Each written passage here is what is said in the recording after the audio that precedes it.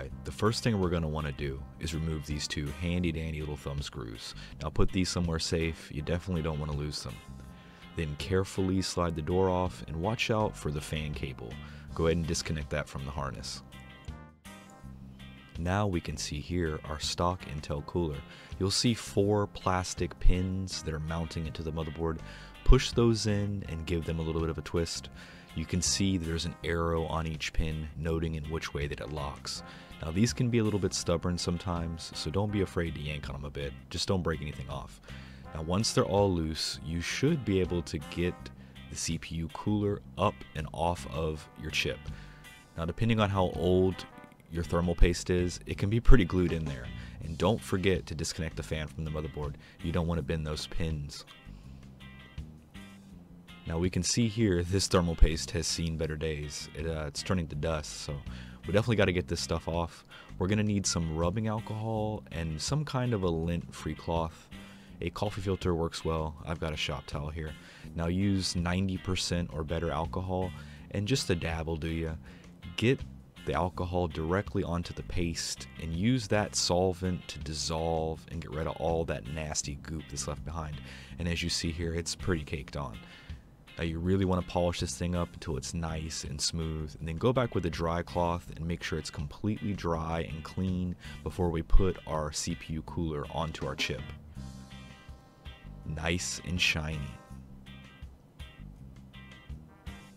Alright, now our cooler has a pre-applied thermal paste, so we'll just carefully lower it down onto the motherboard. Now align the little plastic pins loosely together and keep in mind the direction that your fan is going to be pointing when you put the cooler in. You don't want to have to take it out later and reorient it. Now as you see, the little pins are spring loaded. Now just push on them. Now sometimes you have to push pretty hard and they should snap into place. Now this can be a little finicky, especially in a tiny case like this. But after you've installed these coolers a few times, you get the hang of it. This one's giving me a little bit of trouble. Alright, here we go. Now make sure that it's completely secured and locked, otherwise you're going to have some pretty terrible temperature problems. Now we'll take the fan, and it should come with a little metal clip. It kind of looks like a paper clip, and you're going to want to put that in each of the holes on the fan and carefully line them up. Now this part can be tricky as well. We've got to get this whole thing into the case and mount it onto our cooler. The fan should slide right into a little groove and then just snaps on the side here. It's actually not too hard once you've done it. Now we'll need to add one more clip to make sure this is completely secure. And there we go. Our cooler is installed and our fan is installed.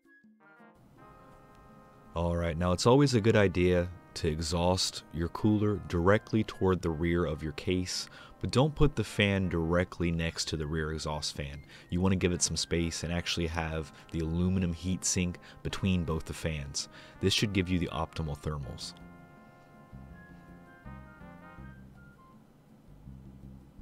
Alright, to complete the installation, we're just going to hook up the fan back onto the case. Be careful not to bend the pins here.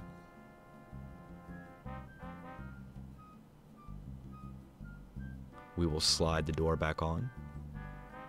And hopefully we have enough clearance here. It looks like we're going to make it. It's a tight fit. And now if you didn't lose your 2 thumb screws, we'll go ahead and put those back into place. And we're done. Our new cooler is installed and ready for testing. For our testing methodology, we will be using CPU-Z and HW monitor. Each cooler was tested at a 23-degree ambient room temperature with our Celeron G530 low-spec test rig, isolating all possible variables. The lowest recorded temperature after 30 minutes of idling on the Windows 10 desktop, and the highest recorded temperature after 30 minutes with 100% CPU utilization on all cores will be used for this test. First, our stock Intel cooler, we can see an idle CPU temp of 35 degrees Celsius and a full load temp of 59 degrees Celsius.